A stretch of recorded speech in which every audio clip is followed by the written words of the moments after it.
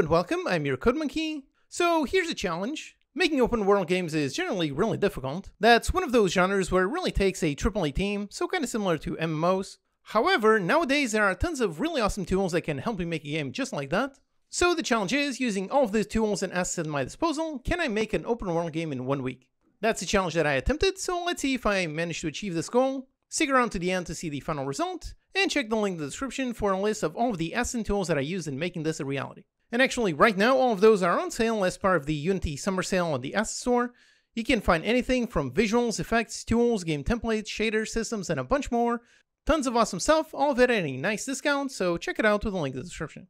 Also, this video is sponsored by Unity. So I start my challenge with the most obvious thing, which is actually making the map.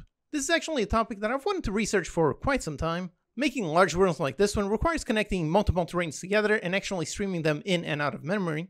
So for that, this was the perfect excuse to learn how to use a tool that I've been meaning to look at for quite some time. That tool is Gaia, which is a world building tool. It's one of the highest rated assets on the store. It has thousands of 5-star reviews. Although I was always a little bit intimidated because it's such a powerful and complex tool, so it takes a bit to learn. But if you want to make an open world game, then a tool like this one is absolutely perfect.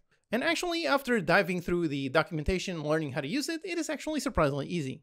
It has tons of options to enable you to get the exact open world that you want to build, but if you just want something basic, then just following the guided setup that will make you quite a really nice world. Now importantly, this also handles the thing that I thought was going to be extremely complex, which is the world streaming, and Gaia already handles that automatically. When you define the world size, you define it as the size per each terrain, as well as the tiles for how many terrains you've got on the X and the Y axes. Then when you generate, everything is already generated split per each terrain, and then it automatically streams those pieces in and out as you move through them. So here is a huge open world that I can fly around, and all of the various pieces, as you can see, they are all automatically streamed. It's really impressive how easy this was to set up. If I were to build this whole system by myself, it would have taken me months. Whereas over here, by using this tool, I just spent a few hours reading their documentation, doing some testing, and here it is, a nice functional open world. So this is a really great practical example of how using great tools can massively speed up your development and help you save months or even years of development. Then with the basic map working, I got it set up to look exactly like I wanted. I wanted something like a dark alien sci-fi planet. And for that, the first thing that I did is one of the things that I've talked about many times previously on the channel. One of the simplest things you can do to greatly improve the visual for your game is just changing out the skybox.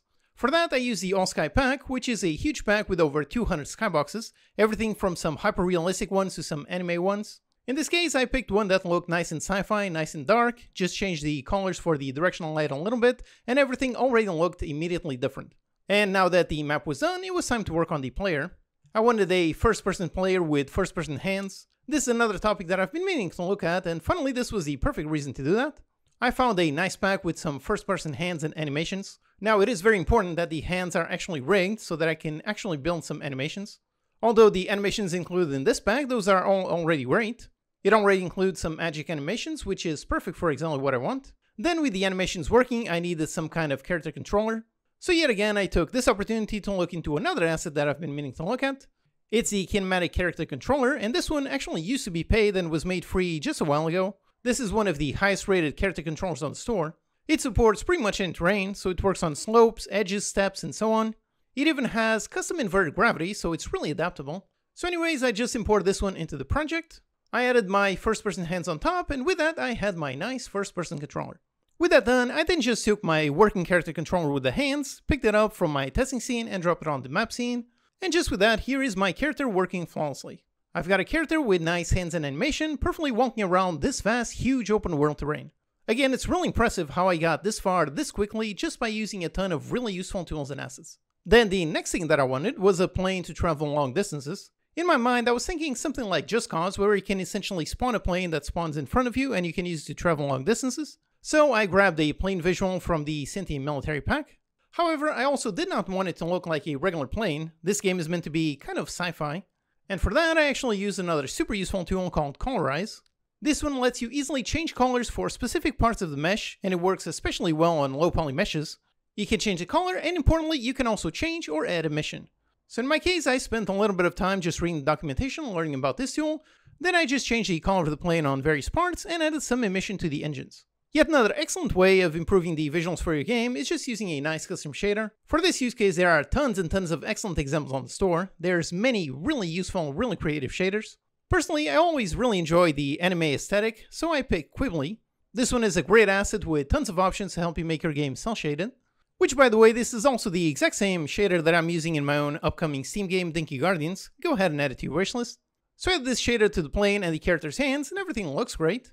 Then, while the player is in first person, the enemies are going to be in third person, so for that I need some third person animations.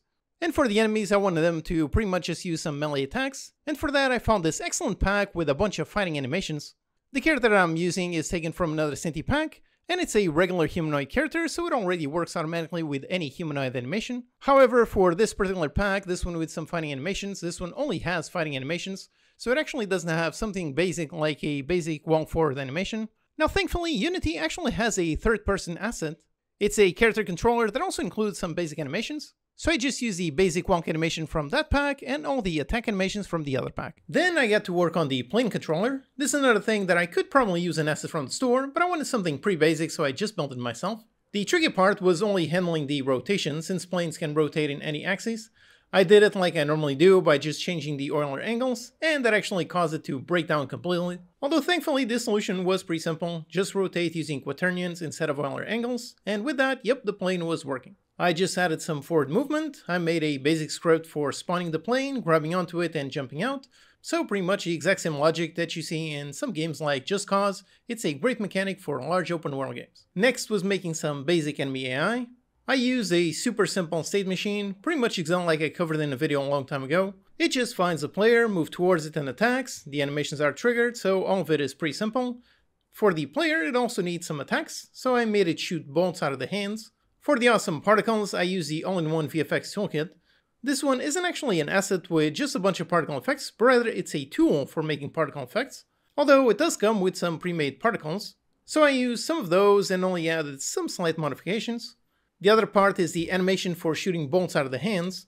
The hand animation did have some hand shoot animations, but the windup was a bit way too long. So here's a quick Unity tip that I also covered in a previous video. If you have some animation that you downloaded from an asset pack, chances are it will show up as read-only, so you cannot modify it. But you can select the animation, duplicate it, and now the duplicated animation, that one will be editable. I did just that, and then I cut the first 3 frames to make it nice and snappy. Then since I have attacks, I also needed some way to deal damage. And for that, I actually used my own free asset, the health system. It's a super basic health system. I just attached it to the enemy, added some basic collision logic to the projectiles, added some extra particles on hit, and that's it, it's done. Also, the main part of this open world game is there are castles placed all over the world. The way the player captures those castles is by destroying the castle heart. So for building this, once again, I used a bunch of prefabs from the all-in-one VFX pack. I just played with some settings to make it a little bit more chaotic, so added a bunch more distortion. Then I just made a nice animation with a Cinemachine camera to make it rotate around, go up, and increase the size of all the effects. Just did something like that, and the end result looks pretty nice. With that part done, then I polished the logic for jumping on the plane. This required making some slight custom animations. For example, the pack that I was using for the hands doesn't have any animation for bringing the hand down. And for editing and creating animations directly inside Unity, for that I use a super useful tool called UMotion. It's a really great asset if you want to animate directly inside Unity. It's especially great because, for example, with humanoid animations, you cannot edit them inside Unity by default, but you can with this asset. So I made some simple animations coupled with some simple effects. I also made a simple trail render that is shot towards the plane, and with that, jumping up to the plane looks pretty great. Next was handling the logic for when the player captures a castle. I wanted the world to essentially change color. How I did that was some basic logic that played around with the light and the volume weight. It's just some basic logic checking the player distance to the castle and seeing if the castle has already been captured. With that done, I got busy on manually placing castles all over this huge world. Then I made a minimap, although this time, since I wanted a full map, I did not actually do it like I covered in a previous video where I used a second camera. Instead, over here, I just took a screenshot of the entire world and made a texture, then manually placed all of the castle icons. After that, I also used my own asset, the Mouse Cursor System Pro. This is a super easy to use asset that allows you to add custom animated cursors to your game. In this case, I just attached some basic components and use a nice attack cursor on top of the castles and a move cursor elsewhere. It's a super simple addition, but looks really nice. Then I also implemented a nice waypoint mechanic. I can click anywhere in the map and it will spawn a huge waypoint that is visible from very far away. This is great for navigation in this huge open world. Then I populated all the castles with enemies, and I used the excellent A-Star pathfinding project to make them avoid walls. put it all together, and here is the final game. Alright, so here I've got my player character. I can walk around, I can shoot bolts from my arms. I can also open up the map to see where I am in this huge open world. And I can see I'm right next to a nice castle, so let's go into that one. So let's walk straight there. And yep, there's the castle right there, so let's approach it. And as soon as we go inside, yep, we do see a whole bunch of enemies, so let's try to take them out and avoid them as they try to attack me.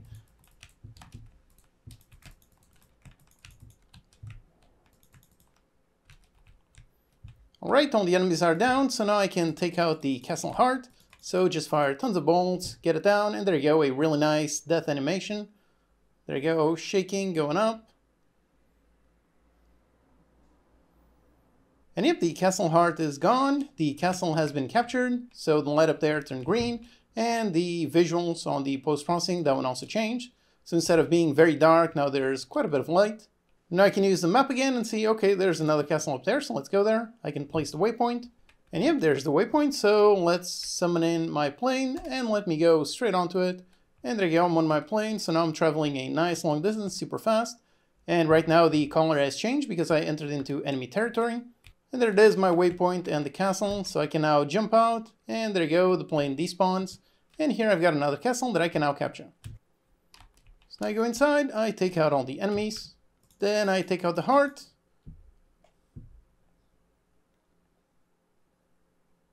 And if there it is, another castle nice and captured. Alright, so that's a game that I built. Now looking at this, I would say that I did complete the challenge successfully. I did indeed manage to make an open world game all by myself in a pretty short period of time. So this is a great practical example of just how powerful great tools can be. How a solo indie dev nowadays can do something that previously would have taken weeks and a team of hundreds of people. All the tools that are used are currently on sale on the Asset Store as part of their summer sale. So if you'd like to make a game like this one, definitely look into those tools. And check out everything else on the sale. You can find anything from visuals, effects, tools, game templates, shaders, systems, and a bunch more. There's tons of awesome stuff, all of it with a nice discount. So check out the tools that I use linked in the description, and perhaps challenge yourself to build something that would have been previously impossible, and use all the tools at your disposal to bring your vision to life. Alright, hope that's useful. Check out these videos to learn some more. Thanks to these awesome Patreon supporters for making these videos possible. Thank you for watching, and I'll see you next time.